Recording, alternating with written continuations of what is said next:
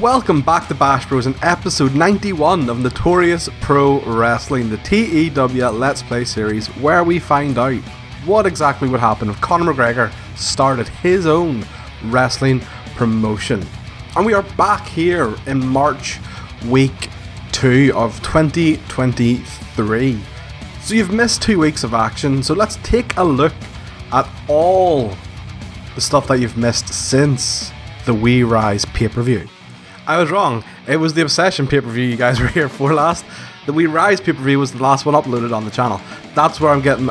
See, that's where it went wrong, okay?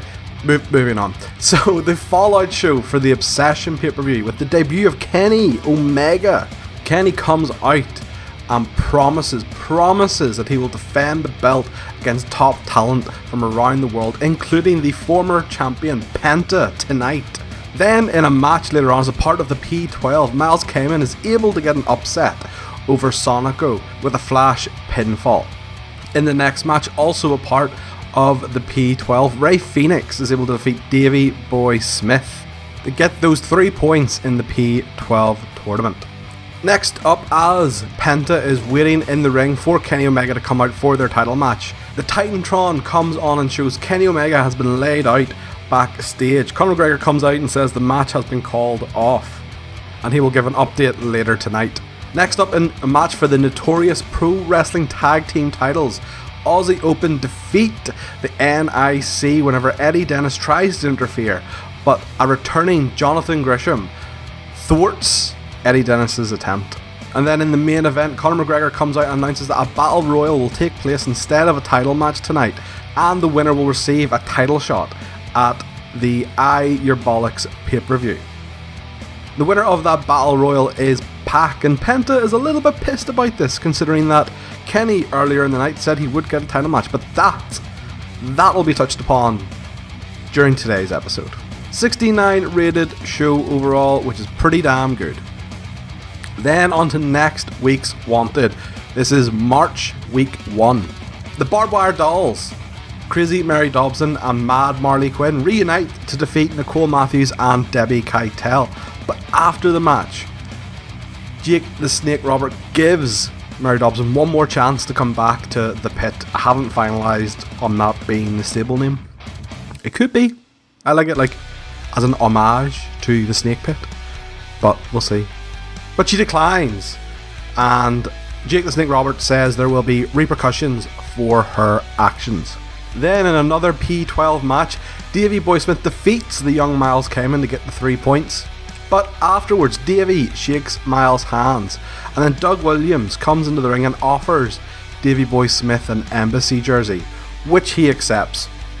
So this has been discussed before, that Davey would probably join the British Wrestling Embassy with Natalia, just to kind of give him a new faction and allow him to be maybe the main eventer of that group. Miles Kamen then can kind of be the mid-card guy, and finally, you know, the Billington Bulldogs to be the tag team. The reason for this is Davey is, I believe, the cousin of the Billington Bulldogs in real life. I believe that's correct. So it just kind of makes sense that he might want to join them. Next up then, Jonathan Gresham makes his in-ring return and defeats Eddie Dennis in a good match, 68 rated. Afterwards then, whilst Epitaph are scarpering up the entrance ramp, CCK say that they are not done with him yet, and that at the pay-per-view there will be a 6-man tag. Backstage angle then, as Chris Hero watches a monitor backstage for Claudio Castagnoli's upcoming match. James Storm smashes a beer bottle on his head from behind.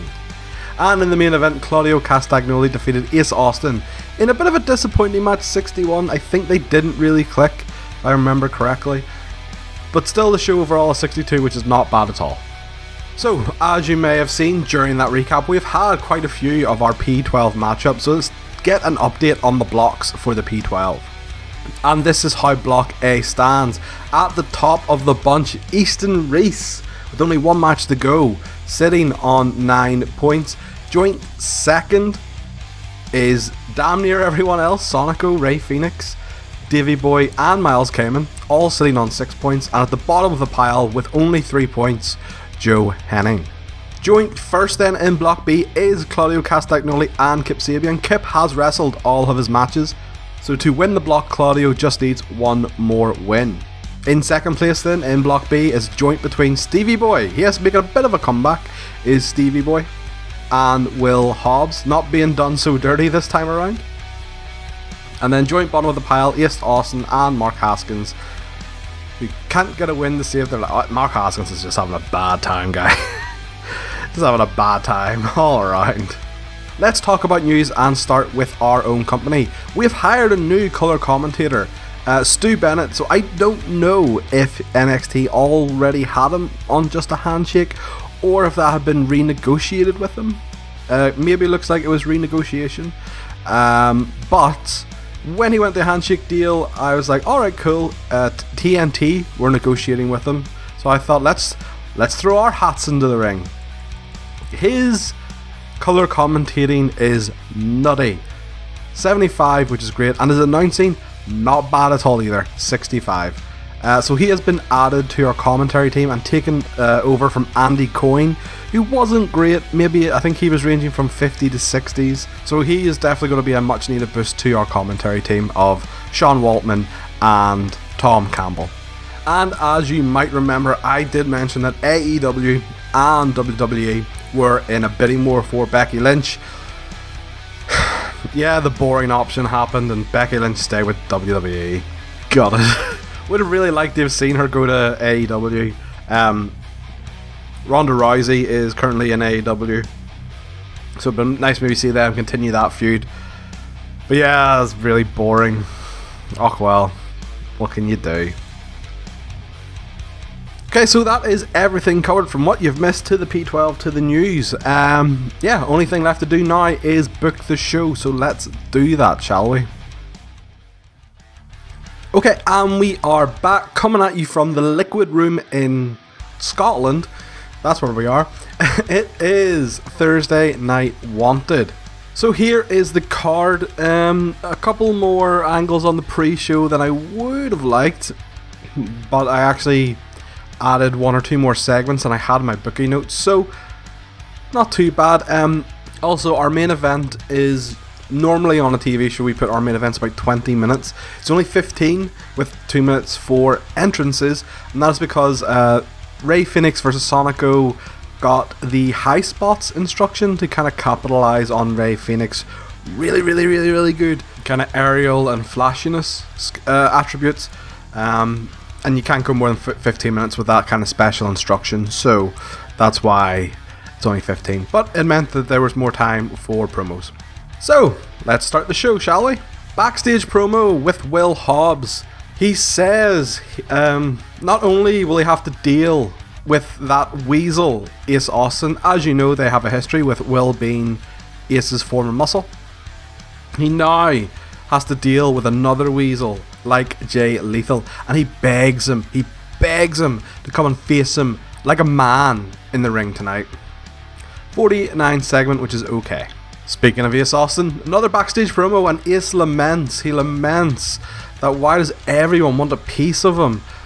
Not that way. But you know, he has to deal with that freak Kip Sabian, and now his former muscle, former best friend Will Hobbs, you know, he has to deal with him in the P12, and all this while, you know, Angelina Love's like fawning over him, like, you're like, oh no, it'll be okay, baby, don't worry, like that sort of stuff. And that's a 65 rated segment, which is good. The chemistry bonus with Ace and Angelina really helps Ace in the promos. And in a pre-show match, Maki Ito, Maiko Satomura and Riho defeat Tenille Dashwood, Debbie Keitel and Nicole Matthews. Riho had a 51, Maiko had a 66, Maki had a 56, Debbie a 54, Tenille a 60, Nicole a 51. 62 rated match overall, which is good, very good. Then on to the main show. Ace Austin defeated Will Hobbs in 1440 after an interference from Jay Lethal. Jay would slide on in and low blow Will Hobbs again. That's the second low blow to Will Hobbs in like 2 weeks. R.I.P. Will Hobbs nuts. And that's another 3 points for Ace Austin in the P12. So it's a 65 for Ace, which is good, very good, and 58 from Will Hobbs, 65 overall. Not bad at all, not bad from anyone there, that's all very good. Post-match then, the lights go out and a figure with a cardboard box on his head is in the ring with Ace Austin and Angelina Love, and then Vicky Haskins removes the box from Kip's head, revealing it's Kip. Ace and Angelina Love then run away. 61 rated segment. So this is just to debut Kip Sabian's new gimmick, the underrated gimmick, you know, that he's doing in AEW at the minute. I think it's cooler than his Superbad gimmick, plus with him now being partnered with Vicky Haskins. Well, Vicky now, she's not called Vicky Haskins anymore. I took Haskins out of her name because of the affair in the Notorious universe. So yeah, that's, and then it kind of ties in with her like gothic kind of mysterious vibe that Vicky would give off. So yeah, all in all, very good.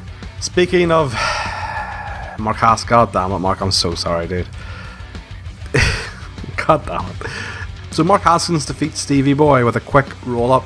62 from Mark, 52 from Stevie Boy, 57 overall, which is okay. So Mark's storyline currently is that he's fighting injured in the tournament after the assault from Vicky and Kip Sabian. And that is another loss for Stevie Boy to an injured opponent, which leads onto the post-match angle.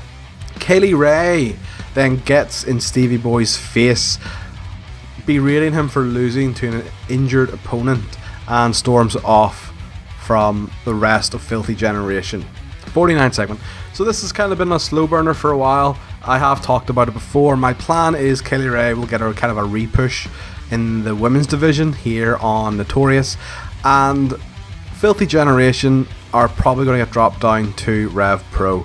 The reason being, although I think Stevie Boy can be a good mid-carder on Notorious, I don't feel like the tag team, Kings of Catch, Lewis Garvin and Aspen Faith, are particularly good enough to stay up in Notorious. They are only bringing in about 40s in their matches, so overall I think they will be better utilised down in Rev Pro. Stevie Boy can maybe go to the Cruiserweight division, and Filthy Generation can then be in the tag division, and Kaylee Ray is very much good enough to be in the title picture in Notorious. So that'll all kind of happen over the next month or so. Next, in a backstage angle, the Lucha Bros are complaining to Conor McGregor. Pentagon is furious that even though Kenny Omega personally offered him a title shot, the match never went ahead, and Pac went on to win the Battle Royal for a shot at the pay-per-view.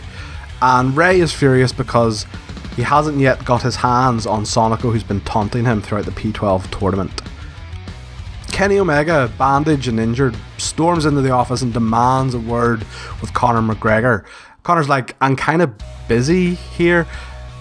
Kenny then turns around to Pentagon and says, you want your match? You'll have your match. You will be in the pay-per-view match.